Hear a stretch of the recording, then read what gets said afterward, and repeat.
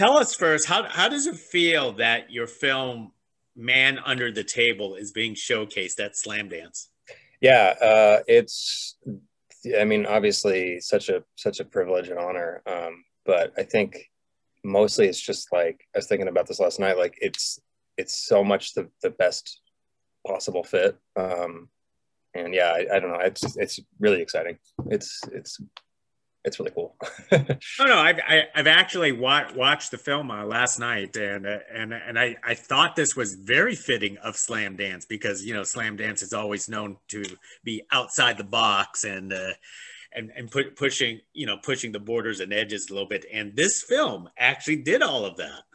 Thanks. Yeah. No, I'm like it was definitely on like my very short list of fest I wanted. So like I'm over the moon. Yeah. Let's start off with the easy question: is where did you get the original idea for the story for Man Under the Table? Why not make a political movie about fracking or something? I think it's just I've bounced around the indie film scene in LA, and I just kind of got embroiled with some people that were real full of themselves, and to put it mildly. And I thought it was just kept circling around in my brain, like how odd an experience I was having. And I think at the time I wrote it, it was just the only thing that I could get out of me. And I thought it would be funny to sort of make this character who is sort of a shiftless good for nothing type of, just not actually doing anything type of person, that it would just be the funniest concept for you know When you created the characters, because a lot of these characters are very loony, off the wall in their own way, were they basically exaggerated versions of certain people, or a culmination of people that you have met in your lifetime? It's sort of like a satire in one way? Totally, absolutely, yeah. It's definitely a combination of a lot of people. And then I think one of the things that I wanted to do was sort of let all the actors come up with their own version of what they thought these characters were on the page, and everybody just immediately went a really fun direction that worked. So it's a combination of being based on people and what they did with it. Yeah. So when you actually wrote the story, did you actually have the intention of yourself in mind as Guy?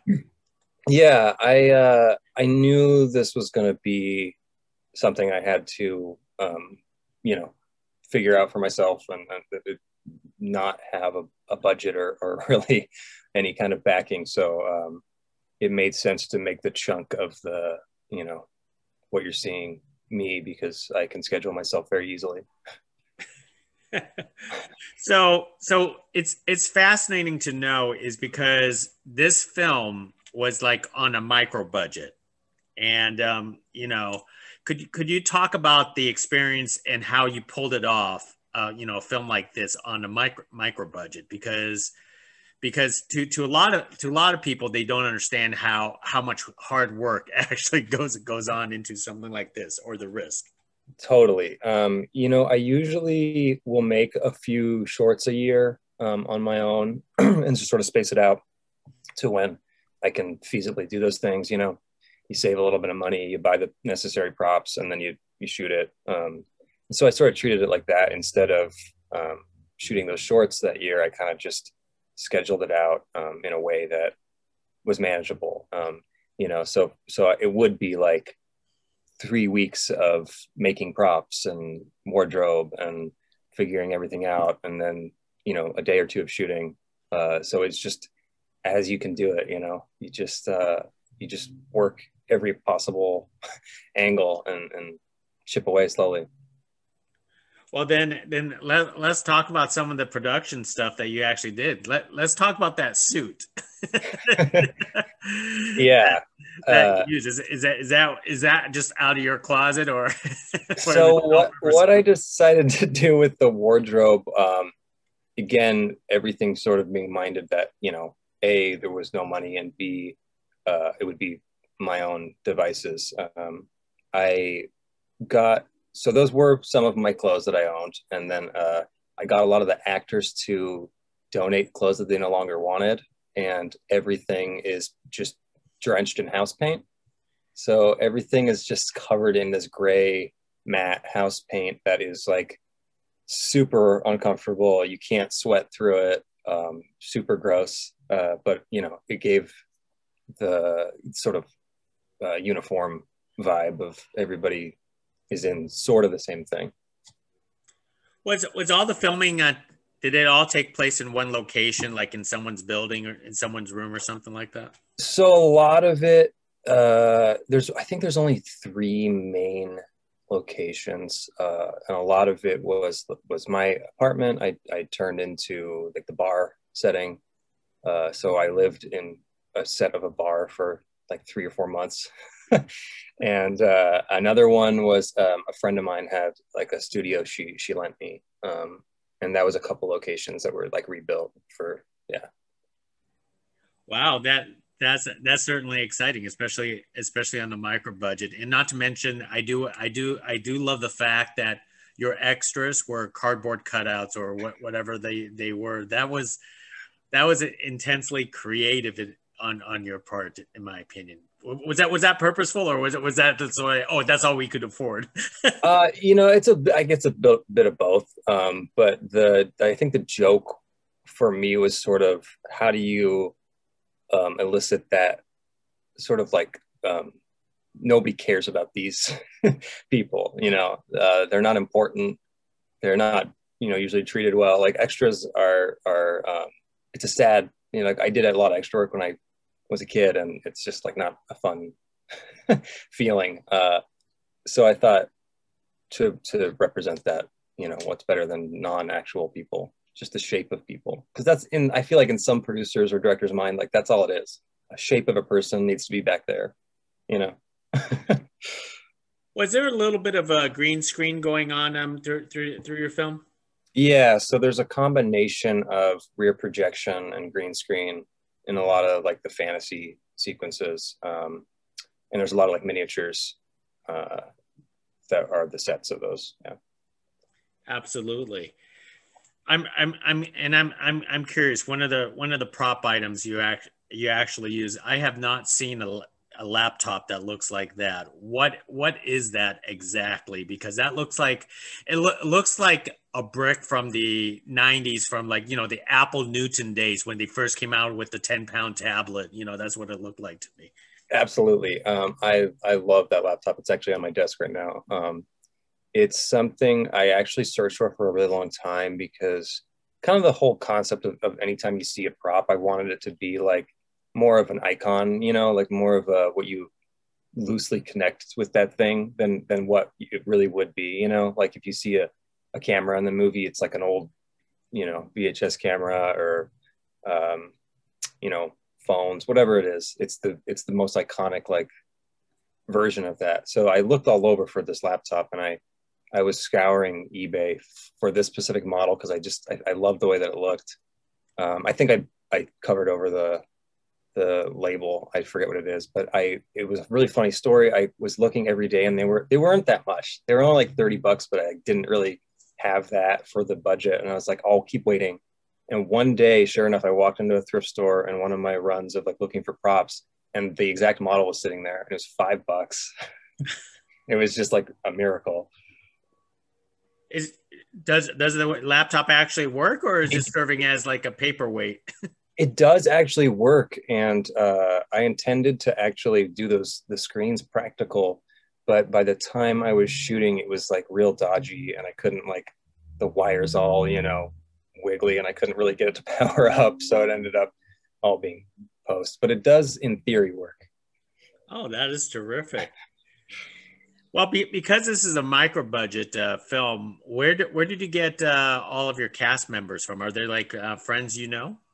Yeah, I think 90% of it were my friends, people I've worked with before. The guy, John, who plays Gerald in the movie, was another sort of just like miraculous creation that came out of the internet. I put just a random casting thing up, explaining that I'm, an idiot making nonsense. And he was just like, I'm in. And he's such a wonderful guy. I've done a couple of shorts with him now. Amazing. He's so funny.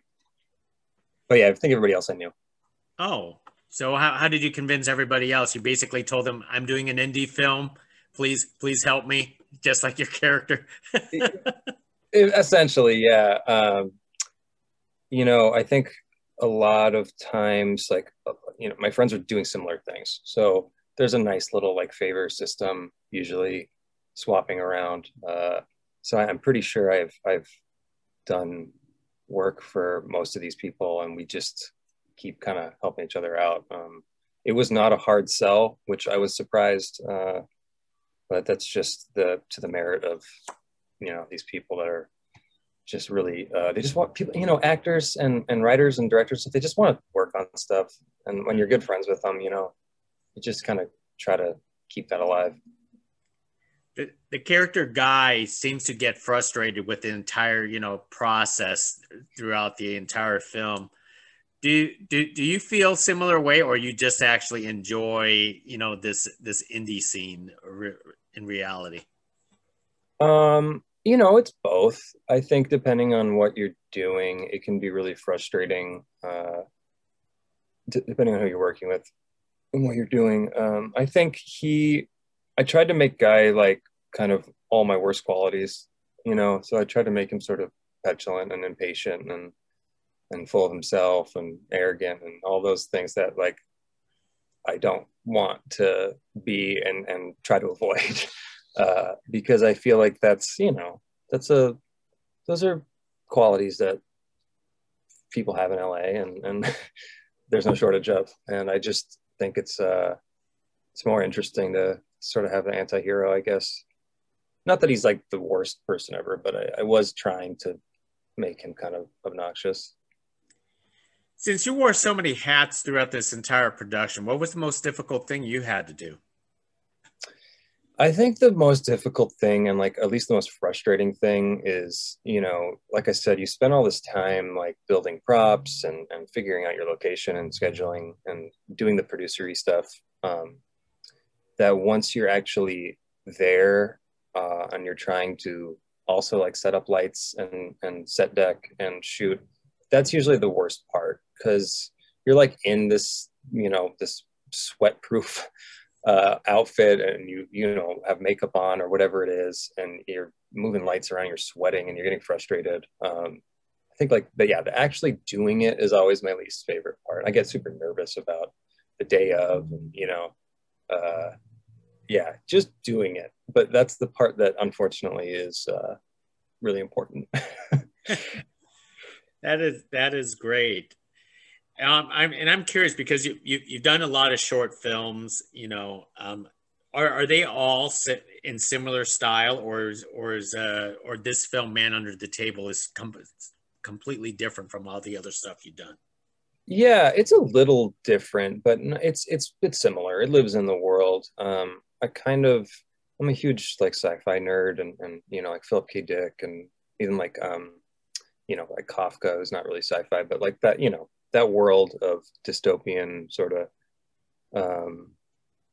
gray bureaucracy, I love that type of world. So I usually am somewhere in there. I definitely think there's like shorts that could exist in the same universe. Yeah. So I take it there won't be a political movie about fracking from you anytime soon. No, I don't think so. Well, let me wrap it up with one more question. So obviously, I would have loved to be at Slamdance. You would have loved to be at Slamdance, and we could have done this person to person. But the world is going crazy. The world is on fire, and we're speaking to each other virtually. So I just want to pose this simple question to you. How are you staying sane and creative while the world is turning right now? Yeah, it's tough. I definitely like you know, you go through phases, and it's just like a couple months I'll be writing every day, and then you know, a month I will just disappear. I it's been, I think, you know, it's been obviously like a, a good and bad thing. I think a lot of people have come to like, you know, people are like thinking about stuff and like thinking about themselves, and there's a lot of time for introspection, which is nice. Uh, but yeah, it gets to you. I try to just stay on some kind of schedule, I guess, to answer the question in short. Mm-hmm. It helps to be like, all right, at noon I'm going to start writing for an hour or whatever it is, editing. Yeah. Excellent. Well, hey, thank you very much for making this film, Man Under the Table. It was quite unexpected, and I watched the whole thing like trying to figure out what's going to happen next. So so it's a great Slamdance film. Hey, thank you for introducing this to the world. Oh, thank you so much. I'm grateful you watched it, and thanks for taking some time.